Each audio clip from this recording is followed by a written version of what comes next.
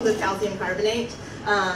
It's super fun as a scientist to work on this stuff because it's such a new industry, it's such a new field. There's so much green space to explore. So if you're a scientist, and even if you're not in like inorganic chemistry or something that sounds like it's closely related, come talk to me maybe after the event is concluded. There's also generally at companies like this roles for just people who are really motivated by the mission and smart and excited to learn. Probably also people with maybe like a techno-economic analysis background, that sort of thing, to do projections of sort of directions the company could go, and like financial modeling, LCA, life cycle analysis modeling, things like that. There's engineering roles at our pilot plant. We're going to be expanding a lot at the pilot plant over the next year or two, and there will probably always be roles for people with chemical engineering or civil engineering backgrounds. And then, as I said earlier, if you are in any other type of field, there are roles at carbon tech companies and climate tech companies for all of the jobs that would normally need to be done in a business. There's a person who builds the website and posts on our LinkedIn, right? There's people who sign the purchase orders and make sure that our vendors get paid, and when I buy like some fancy new piece of chemistry equipment, that those people get paid, right? There's people in every single role who are motivated by the mission, who are excited to be working there. I would also like to plug an organization called Work on Climate, which I am not affiliated with, but oh, sounds like we have some Work on Climate fans here. That's amazing. My friend Cassandra Shia started that. She and the co-founder of that, Eugene, quit their jobs at Google as software engineers to figure out what software engineers can do about climate. And so if you are a software engineer, I would encourage you to check out Work on Climate, because there's a lot of other very awesome people who are thinking about the same thing very deeply, and they will probably have much better advice than I do. Heidi? Yeah, I mean, I echo everything that everyone said already. Every job should be a climate job. Every job will be a climate job. Just try. We are hiring a lot at 12. I said, earlier, we've doubled in size, and so we hire across everything. That's talent, finance, like, we hire from different industries too. We really value people from different backgrounds. Like, one of our engineers was like, ran a motorcycle shop for 20 years, and she's a badass, and like, she's our engineer. Like, she studied sculpture in college, and is just like, really good with, really handy. So we really value, diversity and like where people come from. But the only thing I will say is that I want to dispel the myth that climate is a sacrifice. That climate is going to mean taking a pay cut, and climate is going to mean like having to work long hours and like trudge through the mud. That is something that is changing, and part of it is because VCs are finally getting to the point where they can spend money and they want to invest in climate tech companies. At 12, we raised $200 million to this point. There are other companies in this space who raised upwards of $100, $200 million, and it's because things are changing and VCs know how to think about climate tech now. Partially, I think, because there are companies that have been successful despite the climate, such as Tesla and SolarCity and those companies. Historically, there was a boom and bust in 2008 where a lot of companies got bit because they didn't understand clean tech, and so VCs kind of shied away from it for like a decade plus, but that's totally changing now. So I want to dispel that myth if you're thinking about working in climate. Can I say one thing? Please. Okay. So I also have a piece of career advice that I like to give to people who want to work at companies like the ones represented by the ones on stage, people on stage. So these small companies are creating a lot of jobs. Most new jobs that are created by small companies. So if you are looking for a job, that is like really a great place to focus, just by sheer numbers. And then on top of that, small companies often don't have any resources to put a lot of time into like writing job ads, getting them approved, like putting them through whatever steps in the company, checking hundreds of resumes that come in. There's often, I think probably the people on stage would agree that there's always more to do than the people who work there are able to do. There's not enough hours in the day to get everything done, and therefore these companies are very often in the need of a lot of eager people who are motivated by the mission at any point. And so if you are interested in a company, don't wait for them to post a job ad. They might really need you and not have time or energy or resources to be able to go through that formal process. And really, I would highly recommend, this is how I got a job this way, I would really highly recommend just reaching out to someone at the company saying how excited and motivated you are by their mission and what they're doing. Drop, like brag a little bit about whatever it is that you think you can bring to the company and attach your resume. And that is probably, that's a very, very good way to get a job at one of these small climate tech or any other like small tech mission-driven companies. That's great. I actually remember one more thing too. We are hiring a business development associate. That's going to be on my team, and we rarely have a business opening, so check that out because we are looking right now. CIBC is also hiring for their climate tech effort. But now I think it's time for Q&A. So anyone who has a question, please come on up. I think maybe we just have to bring the mic to you. Thank you. So my question is, the common wisdom about carbon capture is that it's really expensive, it's far in the future, it's not going to get to scale until it's cost neutral. So what can you say to give this room some hope that carbon capture will actually make a difference, say, in the next 10 years against that 40 gigaton problem that we talked about at the very beginning? So we'd like to have some hope. Well, let me, you want to start off? Please. Sure. At Blue Planet, we have people out the door who want to partner with us. We have so many inbound requests coming in. I think that there is something special about Blue Planet's technology where we are very flexible. We can partner with pretty much any form of CO2, so that could be anywhere from like direct air capture, that's the easiest thing to do, or like all the way to very, very dilute CO2 streams, like a natural gas power plant. And the fact that our technology is super flexible means that it can be deployed today. It doesn't need all of these additional steps in additional energy intensive processes that some of the other technologies might need. So that's like a huge advantage to us. On the market side, just to, I guess to say briefly, there is a LEED certification, which you've probably heard of, which is a certification for green buildings. And that has already enormously taken off. There's tons of buildings that are being built with LEED certifications. We envision something similar for the embodied carbon in a building structure. So people would pay a premium to have a carbon neutral or even carbon negative building with their concrete. And Blue Planet's working on a certification for that. So this would be analogous to Energy Star. We call it Carbon Star.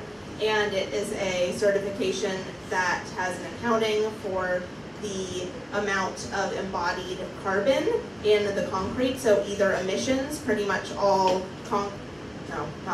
all concrete that's currently out there has a very high carbon footprint, and we could actually have a negative carbon footprint concrete, which is calculated through this Energy Star rating, and we're hoping that that will be becoming a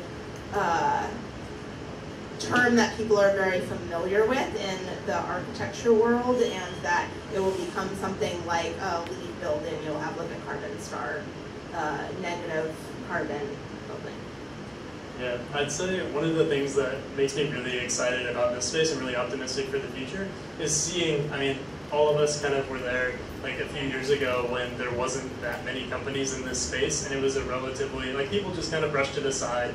And I remember the turning point for me at least was in 2018 when the IPCC report was published, and they basically said that you absolutely need negative emissions technologies in order to reach our climate goals. And so it is already locked in that we need these technologies if we're going to hit our milestones from a climate perspective.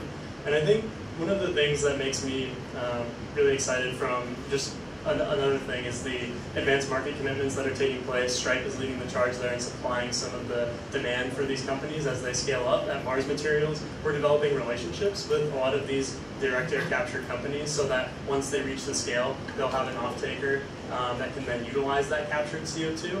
And so you're slowly starting to see these markets form, and it's a really exciting place to be. So I would just say, yeah, there's a lot of change, a lot of funding, a lot of support, a lot of excitement surrounding this space at the moment, and it's been incredible to see the development. And I would say if you just continue to follow it into the future, there's every reason to still be optimistic about the cost falling and there being demand and there being opportunity to turn these carbon dioxide offshoots into valuable products. I'm going to make a clarification on terms because I'm a stickler about this. So you said carbon capture, which typically refers to capture at the point source emission. So that's from like a cement plant, for instance.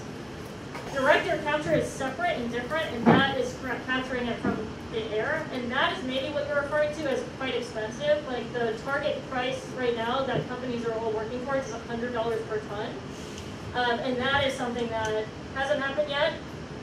That number has been set since a few years ago when there were literally 3 companies working on it. It was Climeworks, Global Thermostat, and Carbon Engineering, and there are so many companies that are working on it now. There's new ones coming out every other week. And if anyone here knows about direct air capture, think about it. There's plenty of opportunity to go make a carbon removal company from DAC. And the government, it's actually one of the things Congress can agree on to fund, because direct air capture has so much universal appeal, and so there's a lot of legislation. There's currently legislation and law actually to put funding into DAC hubs around the U.S. because the U.S. wants to be the leader in carbon technologies, and that's going to accelerate things even faster. But yeah, and then the carbon capture side, which is just point source capture, is typically $20 to $50 a ton. That's like Department of Energy numbers, and that is already a well-understood technology, well developed, and already deployed at pretty large scales. Just to add a fun point on this is that I've been doing climate for 20 plus years, and in Silicon Valley there's something I heard called Moore's Law. That also implies climate technology. So when I started 20 years ago, solar panels were for satellites and for NASA. Now you have it on everything. Same thing for wind power. And you are now seeing this in the carbon.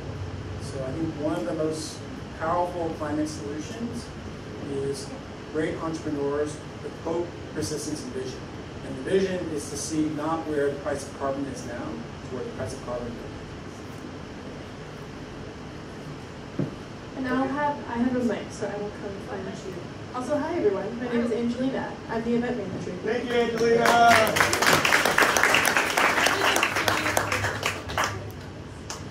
Hi there. My name is Amaya Webster. Thank you for putting this on. You guys had mentioned, I think it came up several times, that there's a lot of funding in this space. I work for a nonprofit tech company, and the program manager for our climate tech program. So we're obviously looking for funding. And so I was curious to know, like you had mentioned the number that I would kill for. And so I was wondering like where you guys have found your funding. How have you secured your funding to start? Because I'm assuming you're all for-profit. And so yeah, I'd be interested, if people don't mind me hijacking the conversation, to learn a little bit more about it. Yeah, I don't know what applies to the nonprofit space, but I do know, so specifically like Kristian had mentioned, like Stripe is a company that has put money into buying ahead products ahead of time. So there are companies like, I hope they don't, no one's here from the company. It's a nonprofit that puts olivine across beaches, which allows Project Vesta, thank you. I had mine up here is working. So yeah, they were a nonprofit when they were first got their first purchase from Shopify. So they were purchasing at like $200, $300 a ton of CO2, and that would allow them to start deploying. So I know that that is a venue that I've seen nonprofits work with. We have primarily venture capital funding, so I think that only works for profit, but we also have funding from family offices. And I know there are foundations like the Packard Foundation that is using the language of carbon removal, and foundations would be a good way to look into it. That's as far as I think I know. Sorry. Yeah, I would say primarily for us at least, it's venture and a mix of grant funding as well. So I would also look into different grant opportunities that are offered either federally or in the state of California. That could be of use. Also, if you have an exciting like consumer application, you could look into crowdfunding as well. I haven't specifically gone that route, but that seems like a pretty popular route as well, and I know some nonprofits that have done that. So. We have a lot of crowdfunding. That is a huge part of our like early stage development because VC funding wasn't enough to do all the development we needed to. So, and it's free money. It doesn't come from it doesn't come with strings. Like you don't have to pay it back or anything like that. It's not. There's no equity involved. So, I think that would be good. Our funding is primarily from corporate partners, so I'm not sure how helpful that is. So if you just need to go for profit, I hope that's not true. I think you should. I can tell you someone. I had a shout out to like work on climate of air miners. If some people like anyone. Well, air miners is great. It's a carbon removal community online. It's like the biggest carbon removal community. And they used to be SF based and meet in person, but now it's all online. But Tito may know something, so maybe I can introduce you to Tito. We can talk after. Yeah. I should also probably take a crack at this question for nonprofit funding.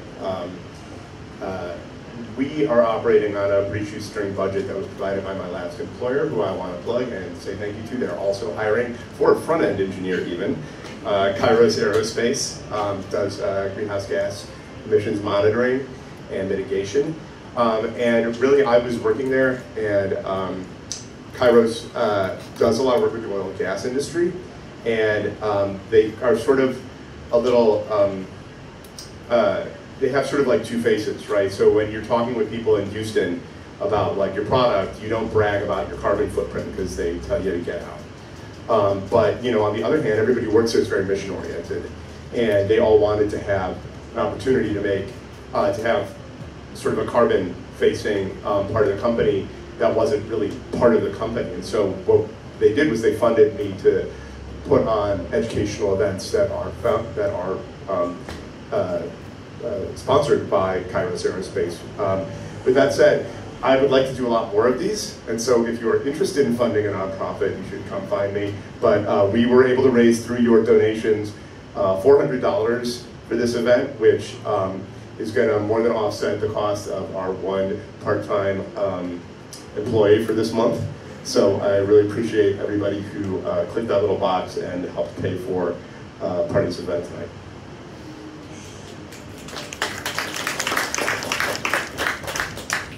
We've been very this side of the room centric. Does anyone have questions on that side?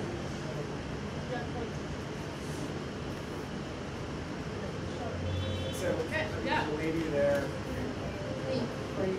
Thank you for being here, like all very fascinating technologies. And I was wondering if you could tell us a little bit more about the risks and mitigations that you have gone through and the timeline that you expect to like really get more of a massive uptake on these solutions.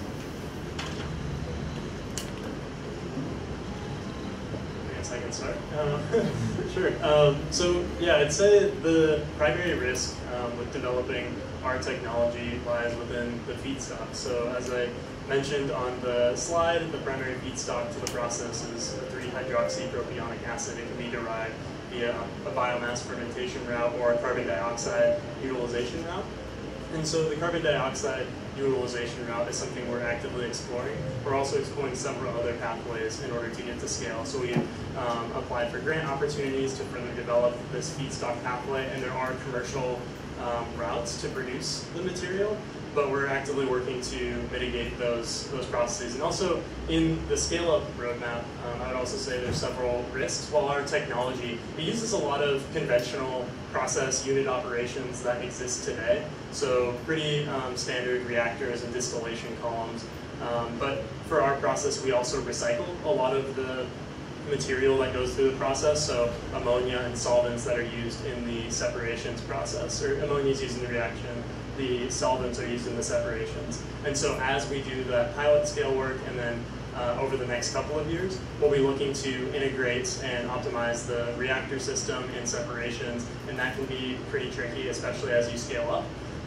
So I'd say that's a pretty big risk there, but we're looking, again, to hire a rockstar process engineer 2, process engineer 3, VP of engineering to guide that work. And then one final thing I'd say is that over the course of the next 5 years, we plan to launch the first of a kind commercial facility. So we have the next couple of years to develop a pilot, the next 3 years to develop a demonstration scale unit, and then ultimately we plan to launch that first of a kind unit, commercial unit, that is able to produce 50,000 tons of acrylonitrile per year. So those timelines are really tight, especially when you consider all of the work that has to be done to reach that point. But like I said, the de-risking of the technology is kind of inherent to the process. If you have a simpler process, it's easier to scale up.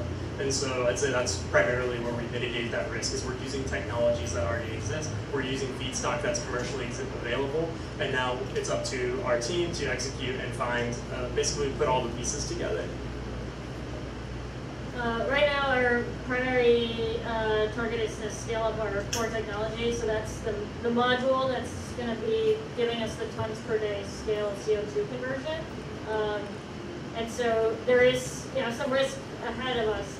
We're doing a lot of engineering studies and working with leading engineering procurement and construction companies, EPCs, who know this stuff. They have experts who can consult with to build out those designs ahead of time. We're also ordering things ahead of time because we know about the supply chain issues. Those are real, they hit everyone. But then historically, we have scaled up the first membrane we ever made, I was not part of the company, was the size of a postage stamp. It's like that small. And the one that is going to go into this industrial system is like this big. And a lot of work had to go into that. That's like 6-7 years of development. And a lot of that work and de-risking was from the grants that we got and working with the Department of Energy. The Department of Energy actually, they think ahead in like decades. They think ahead maybe like 10 years ahead, and they really do put money into new technology development, de-risking at that scale, and putting in money to do that. So if you're developing a technology, like DOE is a great place to get grants and to help do that work. Let's see, so I would say at this point, probably a lot of the risk is just like engineering risk, and that is pretty much things that we have seen coming for a while and know how to address, like know how to put resources on those things. And for the things that are sort of outside of our usual, or like core technologies, we are partnering with companies who are the best in the world in that. So an example is our air contactor. We are partnering with a company who's like best in the world in air contactors, and they have been doing this for many decades, and they are going to like design, we're sort of utilizing our strategic partnerships that we have with suppliers and strategic partnerships with investors who we have been fostering for many years because we've been like looking ahead at these risks. Historically, probably the biggest risk was the ability to actually make the calcium carbonate into those rocks that you hopefully got to hold and hopefully got to sort of like squish them in your hands and see that they were very pure and white and that they were strong. And that technology took probably like 5-6 years to develop.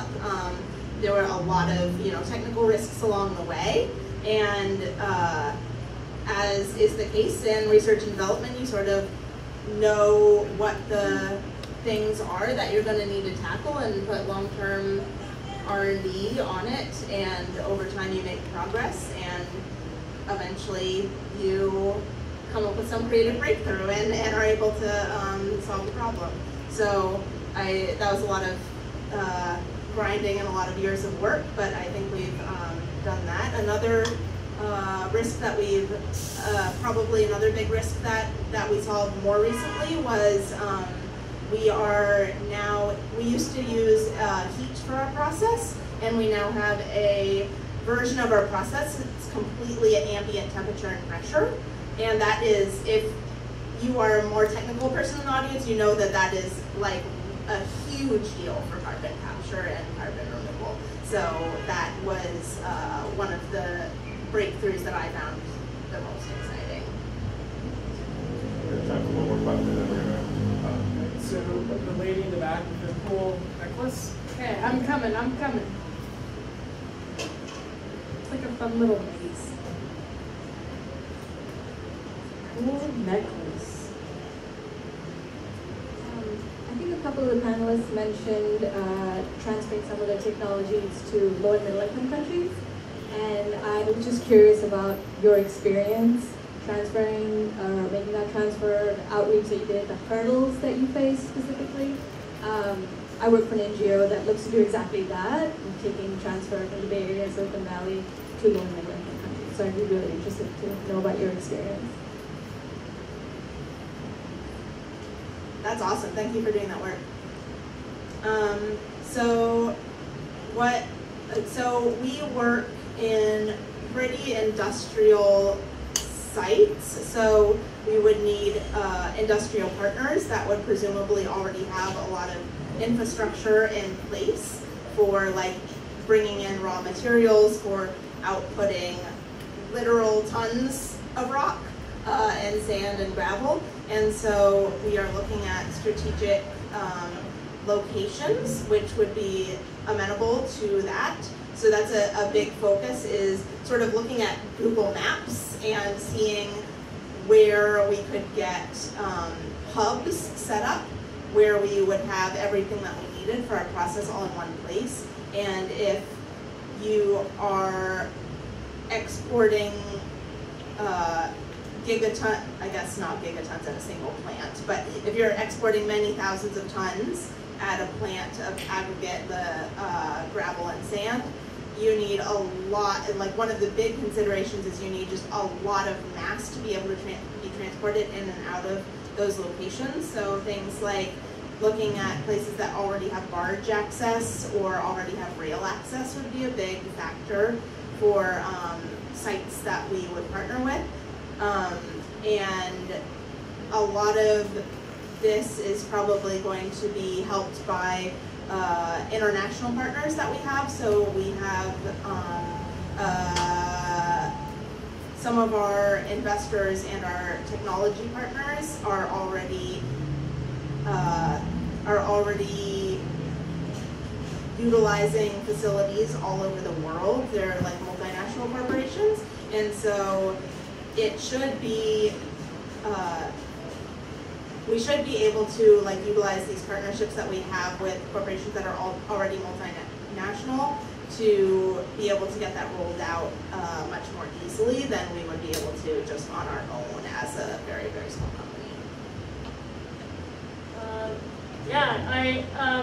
Our technology eventually will get to a place where we can make it possible to make fuels and chemicals in these products at a cost comparable to like conventional fossil fuels at this point. But in the shorter term, it's going to be more expensive. So we're working within the U.S. and Europe primarily at the moment, like in the next few years.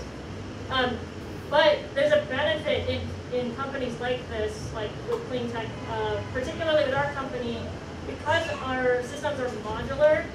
We can help countries that are maybe don't have a chemicals industry or fuel production on their own, and then only have to import. They can do that on their own and also provide local jobs and do it in a way that is scalable, as opposed to having to build a giant plant, which matches a plant that was built 50 years ago, So similar to how we should be bringing like clean energy to countries that are looking for energy, instead of getting them to coal and then bringing solar, there's a way to leapfrog so that everyone is modernized in the same way, and we don't have to repeat all the ills of industrializing through fossil fuels.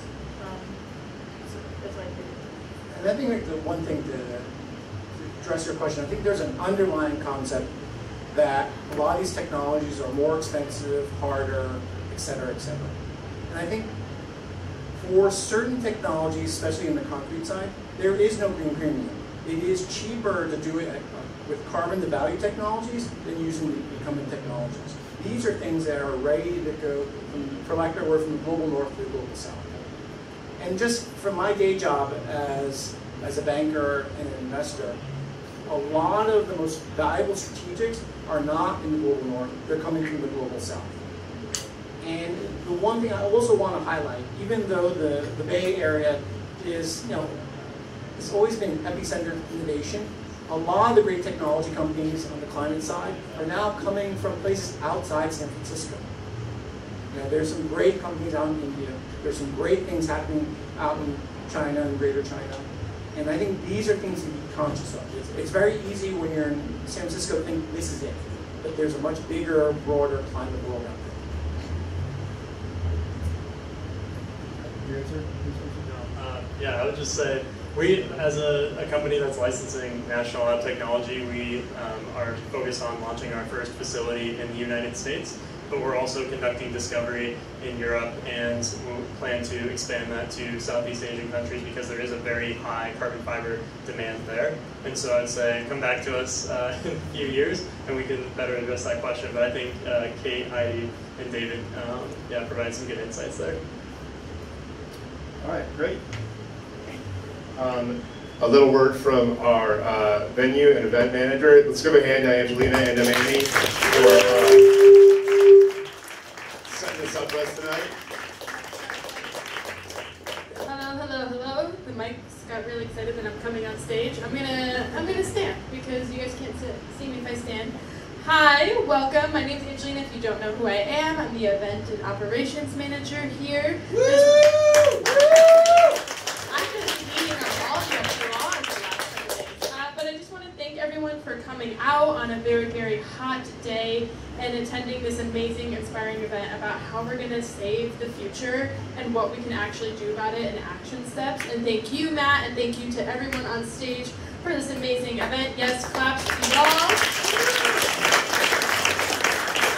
I'm going to go over some quick housekeeping rules, upcoming events, where you can find us, all the tea.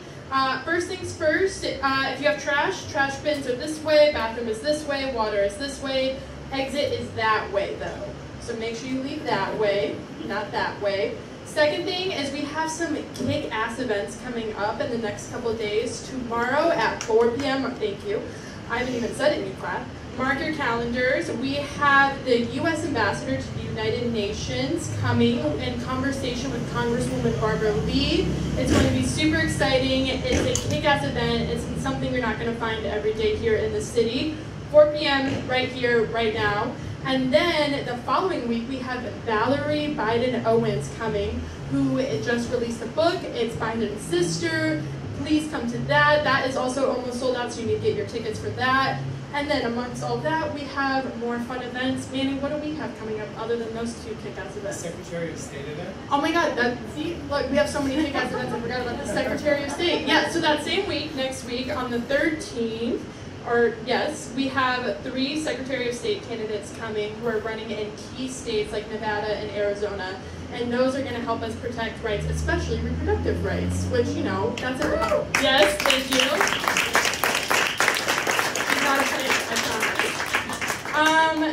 And then for all of this information and figure out how to register, what's coming up, you can go to welcometomannys.com. All social media is at Welcome to Mannys on Instagram, on Twitter, on Facebook. If you have any questions, feel free to come see me or Manny. I think that's it. Awesome. Okay, I'm going to figure out how to turn the music on, and I'm going to give the mic back. Thank you. You can play. I'm just get rid of that. But I do want to point out, if you want to visit ctan.cc/poll, you can vote on our next event. that will take you coincidentally to our Twitter feed where I put the poll up.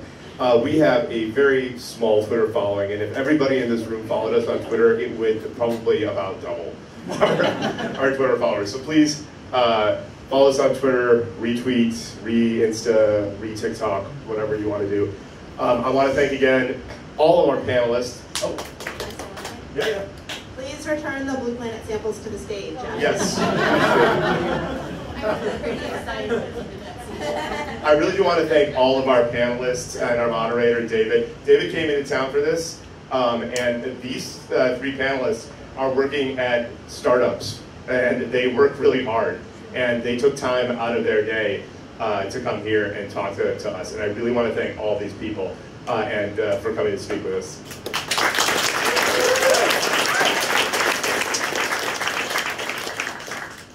And we also need to thank Matthew, who's kind of the guiding light behind all of this. He's the one who makes it happen. So let's give a hand to Matthew.